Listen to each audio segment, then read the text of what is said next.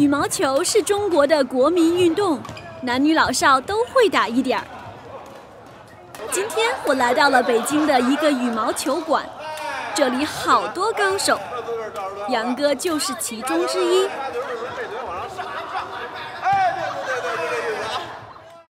杨哥啊，我觉得你不仅打得好，而且呢教的也特别好。不好意思过奖啊。哎，您打羽毛球打多长时间？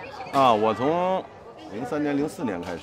您觉得打羽毛球之后对您生活有哪些影响啊？以前我的体重将近200斤，然后打羽毛球以后呢，坚持了大概半年左右吧，现在一直保持在170斤左右。哦，羽毛球是中国的国民运动。羽毛球是中国的国民运动。Badminton is the national sport of China. 羽毛球我们以前学过，意思就是 badminton。羽毛 means feather and 球 means ball, so it's literally feather ball or badminton in plain English. 羽毛球一般就是用羽毛做的，它的中文名字很有道理吧？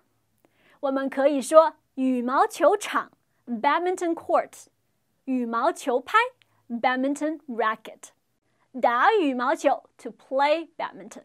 很好，我们现在来看看国民这个词。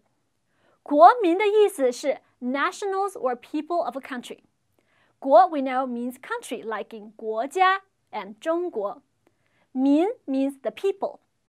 In formal Chinese, we use 中国人民 to refer to Chinese people。 比如说有个很有名的银行叫做中国人民银行 People's Bank of China。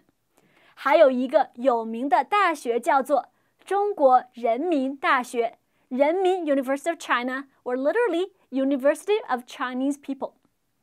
The full name of PRC China is 中华人民共和国 People's Republic of China. 在这里，中国的国民运动就是 National Sport of China. 在中国，羽毛球确实非常受欢迎。你打过羽毛球吗？你喜欢吗？我很喜欢打羽毛球，我觉得打羽毛球对身体很好，而且也很好玩。